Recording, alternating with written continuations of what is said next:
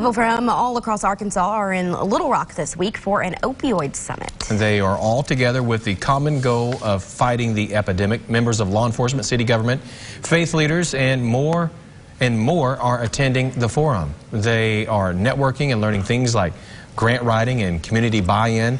They're hoping to solve the problem with opioid abuse from the ground up. And we help each of those communities develop their own plan for how they want to go about doing that work. There are about 150 people at the two-day summit.